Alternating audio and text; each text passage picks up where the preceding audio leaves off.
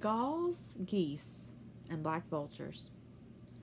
Livy, the great Roman historian, was only 15, 4 years younger than Octavian, when the civil war broke out that was to destroy forever the Roman Republic.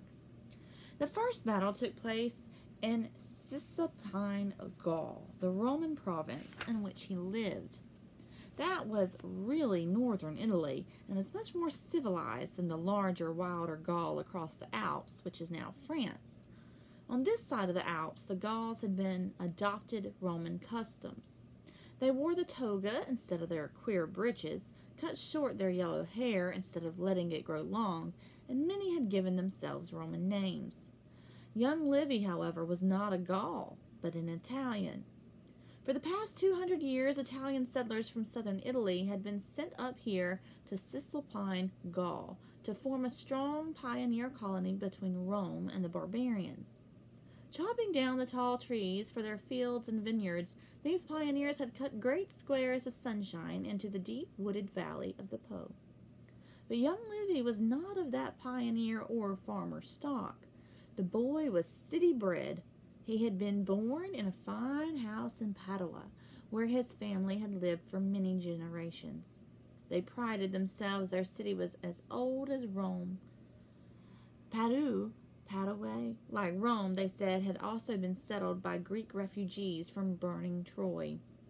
As a small boy, Livy had loved to listen to the story of the Trojan War and to hear how the hero Aeneas had escaped with his band of followers and finally landed on the Tiber. That was long before Rome existed, except as a little camp or village, because Aeneas was the early ancestor of Romulus, by whom Rome was founded. The story of Romulus and Remus. That, too, was a wonderful story for a small boy to hear, though at times he might wonder if it could all be true. The cruel uncle who had thrown the twin babies into the Tiber seemed real enough.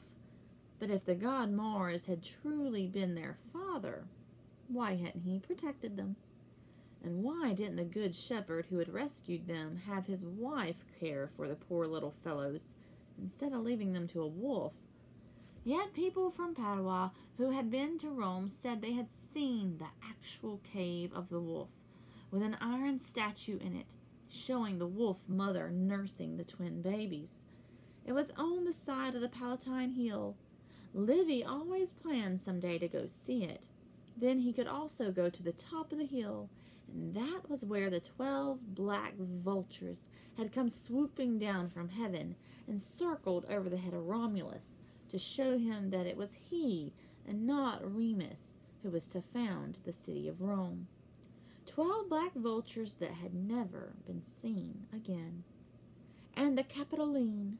That was another hill to visit with another exciting story.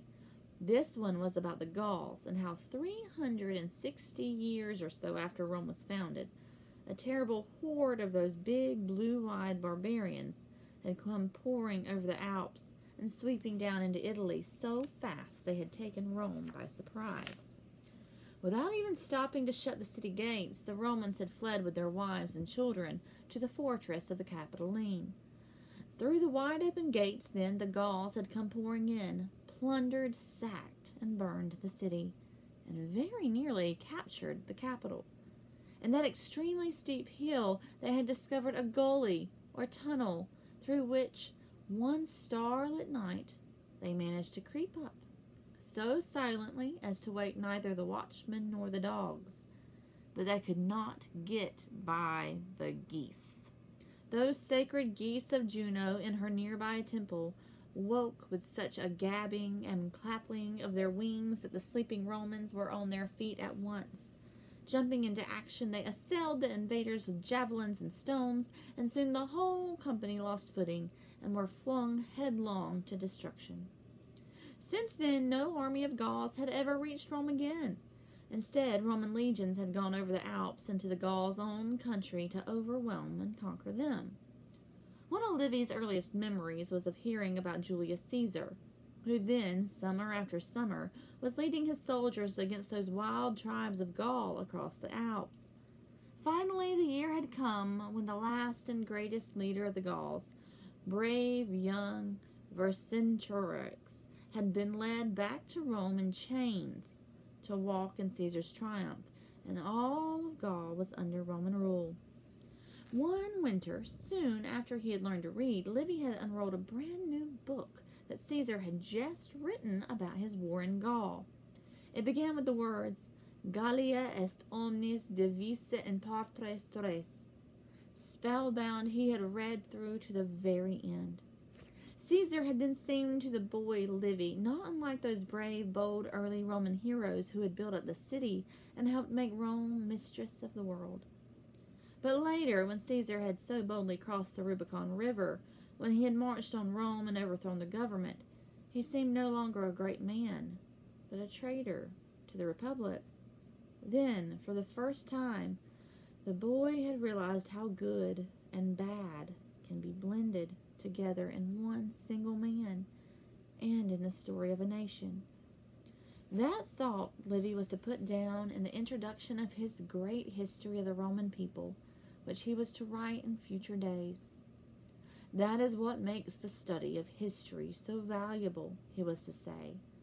The fact that you can behold displayed as on a monument every kind of conduct. Thence you may select for yourself and for your country that which you may imitate.